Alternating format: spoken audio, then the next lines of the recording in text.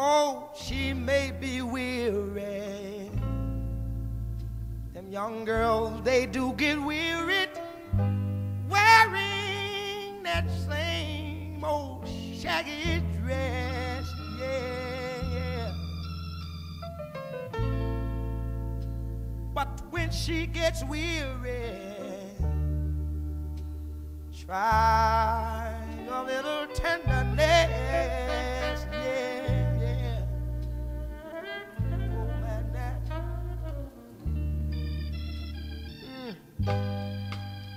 You know she's waiting, just anticipating for things that she'll never, never, never, never possess. Yeah, yeah. But while she's there waiting, and without them, try a little tenderness. That's all you gotta do.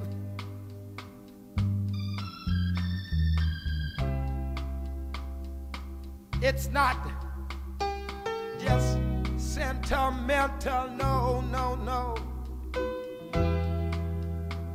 She has her grief and care, yeah, yeah, yeah.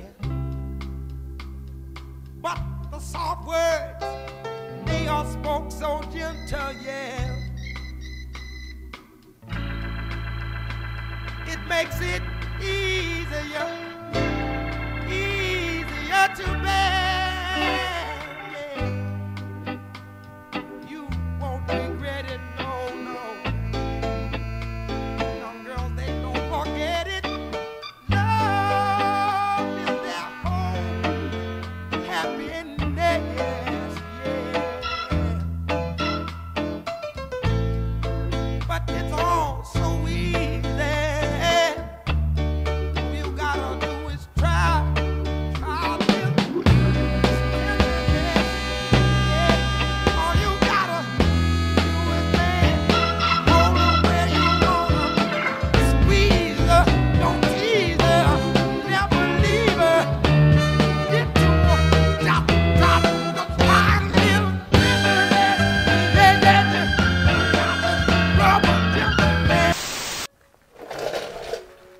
Hi, Vsauce, Michael here. Or it would be JEEPIST. I thought how this project started. I had a S10 Blazer and I found a forum on the internet called Desert Dimes, off-road racing S10s. I was in the middle of, no, I wasn't in the middle of anything. I was broke. I was in college. I lived with my parents. That leads us to this. This happened because I was watching those videos and I saw that they would put big, bulgy fenders on the front of the trucks. But on the back, it'd just be like a little bit, like right here, where like this would still be the stock wheel arch. And that was, I was like, well, you're not gonna get enough travel.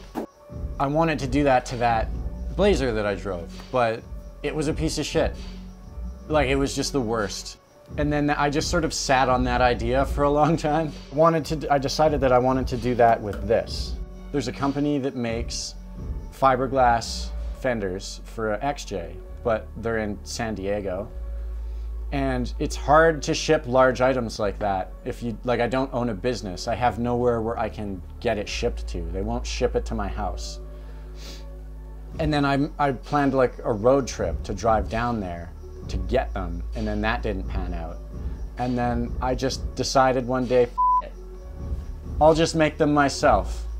Go to Princess Auto or Harbor Freight, I think is the equivalent if you live in the States, get metal and start doing it. And then I just started doing it. And I made a prototype fender that was too angular. And like, I have my experience with making like replacement panels just by hand. This bend right here was too angular and it didn't match. Like, this is a 2000 Cherokee. So it's like the front end has been redesigned. So it's square, but it's round. is how I envision it. And then one day I was at work and we use it's like 2-inch aluminum pipe for everything. And I was looking at it and I went, yeah, if the angle that pipe was this, that would work out, because then it wouldn't be square. So that's what you see in the opening sequence of this video, is I just made a little jig and made 6 identical pieces. 2 of them were the rear fenders, 2 of them were the doors, and 2 of them were the front fenders. You can open the door, and then this is all like this, right?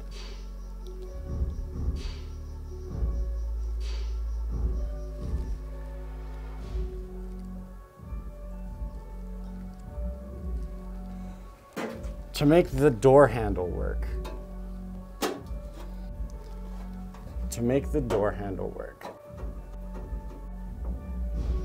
fit in there, and then you just push it. It's just the worst. It's so hard, and I can't, that's why this is still open, because I need to be able to stick my hand in there. It's just hard, but it's cool.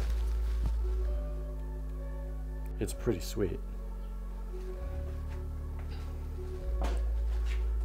And I thought just make it all in one piece. So the most you can do with the least amount of material. So it stops here just because that's how big the metal was. And I have to put the fuel filler on here still. But you can see on this side, I just did this. Like, it's all very handmade. Very, very, very handmade. There is imperfections literally everywhere. I wanted it to be as good as possible when I started doing it, and it's a Jeep.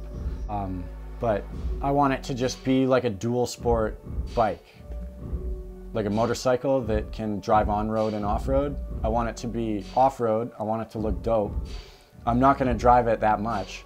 I'm gonna probably put a supercharger or a turbo on it of some kind. I'm gonna put a full cage in it. It's gonna have a 6.5-inch lift with like King coilovers and shit that come up through here. And just in case you're wondering, I know, I ate the dessert first. Oh well. This thing's dope. But I did them, and they need to be replaced again. And I'm gonna just make it like a rock slider that's built in to the body. And I just cut it up so that I could put the winch on this, and like the frame rails on these suck from the factory, like it'll just tear through. So I welded this triangle on it. But then for the rest of the way down the frame, I'm gonna do iron rock unibody stiffeners. And that's the suspension arms and stuff are gonna be iron rock as well. And build it. I've got LED tail lights and a whole box full of nonsense right there. It's like slip yoke eliminator and like gears and lights and all that nonsense. I'm doing this all in half of a garage. And then I have this thing, which is a video for another time. And then I have that thing, which is a video for another time. And I have the YJ, which isn't here. Oh, see, yeah, we're gonna wreck it on the way, yeah. I can turn the music off with my phone because we live in the future.